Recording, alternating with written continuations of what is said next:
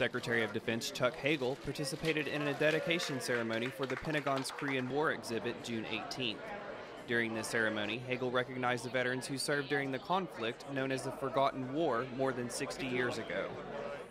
I am particularly proud of the Americans who, as the ambassador noted, left their country, their small towns, their big towns in the United States, and went far away to a very bloody conflict in a distant land.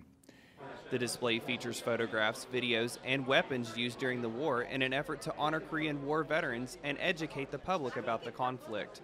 It will also be a stop on the official Pentagon guided tour, which is participated in by more than 250,000 individuals each year. From the Defense Media Activity, I'm Petty Officer Matthew Halls.